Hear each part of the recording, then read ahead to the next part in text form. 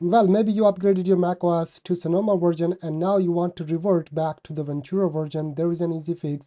In this video, you will get to know everything about moving or reverting back to Ventura version. There are a lot of problems as well, and there are a lot of other new features as well. So it's your choice. If you want to go back to Ventura version, then this video is for you. Welcome back to 𝒂𝒊𝒂𝒂. After trying macOS Sonoma beta version on your Mac, you may realize it's not right for you. So in today's video, we will show you how to revert to macOS Ventura. Let's jump in. We should note that downgrading macOS involves erasing current installation, so make sure the external storage that contains recent backup is connected correctly.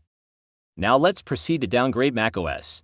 To downgrade to macOS Ventura, we need to erase current installation. First, restart Mac. Hold the power button on Apple Silicon Mac until the startup options appear. On Intel Mac, press and hold Command and R keys to enter the recovery mug. Choose Options and click Continue.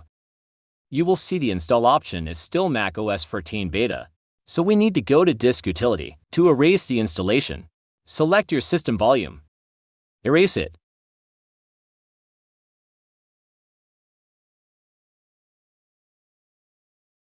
And your Mac will restart. You will be lead to Recovery Assistant. Connect your Mac to a network and activate your Mac. And go to Recovery. Now you can see Reinstall macOS Ventura option. Click it and follow to reinstall system. Let's go. Now you have reverted to macOS Ventura. Set up your Mac and restore data from Time Machine. Backup with Migration Assistant. That's it. Hope this video is helpful to you, and welcome back to the stable macOS again. See you next time.